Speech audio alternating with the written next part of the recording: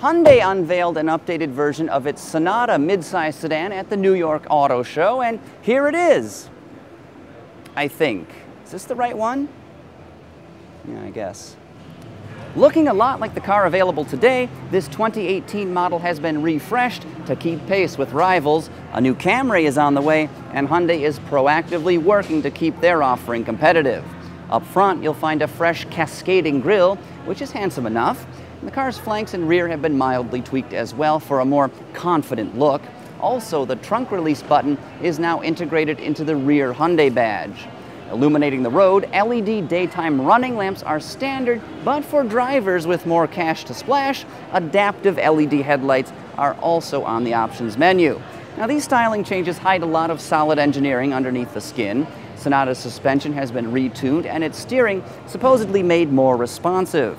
More significantly, the range-topping 2-liter turbocharged engine, which is good for 245 ponies, gains a new 8-speed automatic transmission, which should make it quieter, faster, and more efficient.